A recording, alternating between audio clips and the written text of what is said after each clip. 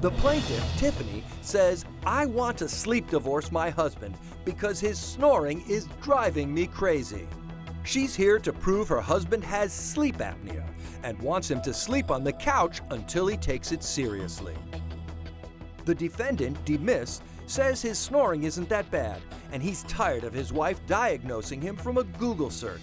He's here to countersue, asking Dr. Oz to make sure he doesn't get kicked out of his bed. Health court is now in session. Plaintiff, please help me understand, what does sleep divorce mean to you? Dr. Oz, it means that I am at my wit's end. And I must be like totally at the line because this tall, dark, and handsome man, to even consider, I have to kick him out of my bed. He has to go. So what is the snoring doing to you? How's it affecting you? Dr. Oz, I'm on a weight loss plan. You know, you told me. You said sleeping all night, having healthy sleep is one of the big reasons for losing weight. But his daggone loud snoring keeps me up. I cannot get proper rest, and he has got to go. He's in denial. Just to help all of us, can you describe said snore? What does it sound like? You know what? It's like I sleep with a beatbox.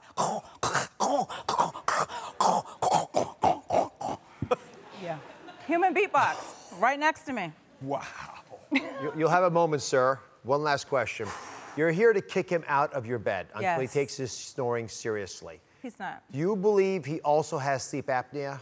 Yes. He meets all the criteria. He has sleep apnea. Google says so. Let me get the defendant involved in this. You are arguing that the charge of sleep apnea, not the snoring, but the sleep apnea, should be thrown out. Why is that? Absolutely. Look, Google, she's a Google doctor.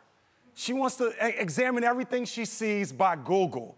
And I know by watching your show that that is the wrong way to go. So this should be thrown out. It's a complete lie. There's nothing true about this. So let the record show that I do frown on Dr. Google. Internet diagnosing can be dangerous. However, I've seen in our court records that you've been married for 18 years. Is that correct? That's correct. 18 years, 2 kids. Yes. Have you ever worried about being banished from your bedroom? And what do you think it would do to your marriage if you have a sleep divorce? She took a vow before God and man saying she was going to be with me through everything that we had to go through. Now, because she alleges that I snore, there's no evidence of this. This is all the evidence that she has is Google. That's it. Nothing else. Now, I understand the problem with internet diagnosing for sleep apnea, but this snoring, we must have some evidence. Plaintiff, I understand you brought some for this case. Yes, I did. I have brought evidence from my 2 precious daughters, Dallas and Skylar. Let's look at the evidence, please. In the middle of the night, he starts snoring like what, I cannot sleep at all. And he snores like this. Like a warhog. So Dr. Oz, please help our family. We all need some sleep. We love you, Daddy, but we need to tell the truth. That's right.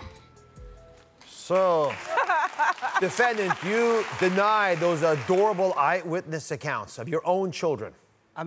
Those are such precious children. This is the first time I've ever seen delinquent behavior in them.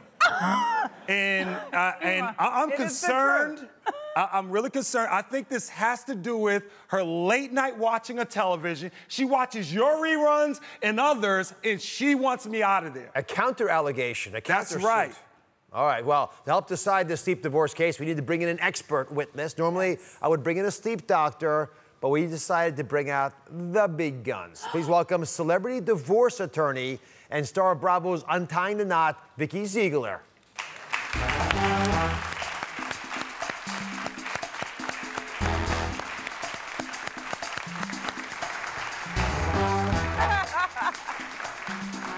The big guns.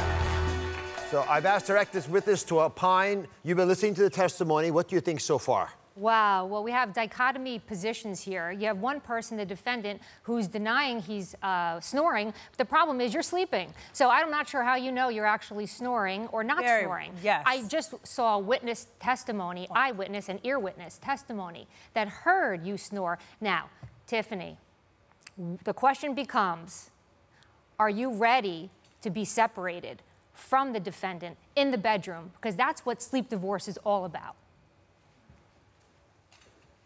You want to think Part of about the that? night. Part of the night. Part of the night. All right, hold on a minute. Well, that's not what I see, Dr. Oz, in my experience with a lot of these couples. It's you need to separate from the bedroom. One person, before you go to sleep, actually goes to another location, whether it's a couch or another bedroom. Disrupting your sleep is not going to help the underlying symptom and cause, which is having to figure out what are the solutions to your snoring.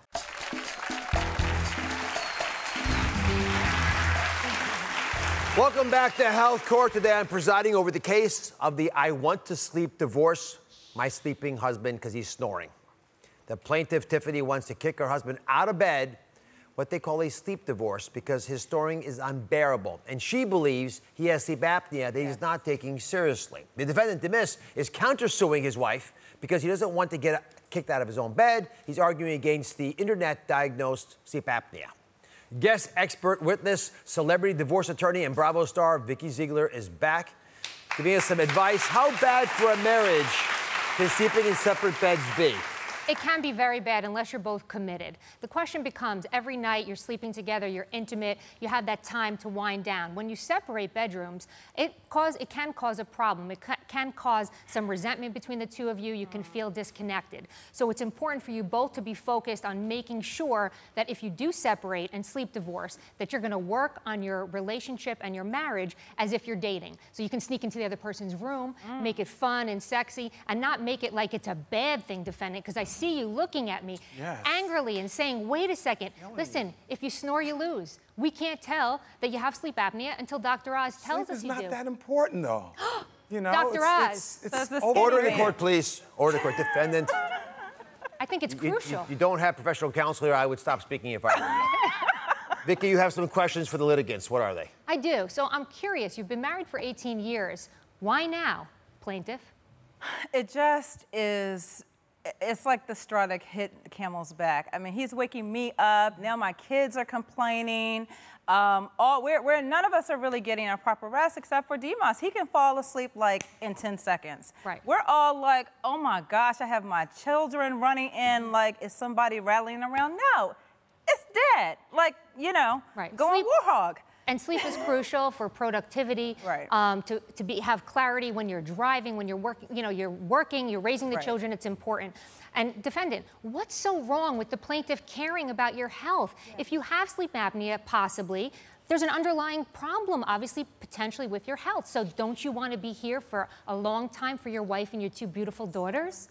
I mean, she's a loving wife, truly. And I'm in agreement with you. Let nothing, especially sleep, come between the love that we have. Well, so, you know what they say? Happy wife, happy life. Yeah. I would agree with that. Okay, so we're going to hear that you're going to work towards fixing the snoring problem if Dr. Oz tells you you have to. Well, let's get down to the irrefutable evidence that will decide this case. So, Vicky, I need you to help me with something. Can you do that for me? Anything you have need. a measuring tape, right? I got it. All right. Defendant, please approach the bench. If you don't mind, I'd like you to expose your neck. Please come around. To Vicky.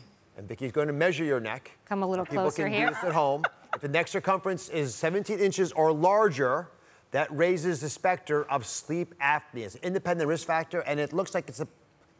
Vicky, what is it? We are on the button. 17. 17 inches. You may take your position, sir. Thank you. Wow, you're on the cusp. Okay. Does that surprise you, Demis? You know, it's genetic.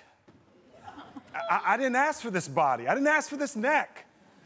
I think that's an admission. Yes, you should refrain from speaking further. By health court order, Demis was actually sent to a sleep lab to prove whether or not he is suffering from sleep apnea. Dr. Westwood from the Department of Neurology at Columbia University and I have reviewed the test results. Are you ready for the results? Yes. Did you go through the test? Yes, I'm an innocent man. Now the world will see. The official diagnosis is that you are suffering from sleep apnea. You have sleep apnea. I'm sorry, plaintiff. Sorry. Please. Sorry. You are suffering from sleep apnea and sleep deprivation because of the sleep apnea. So I am ready to make my final ruling. You've opined? Yes, Judge. We have the expert witnesses.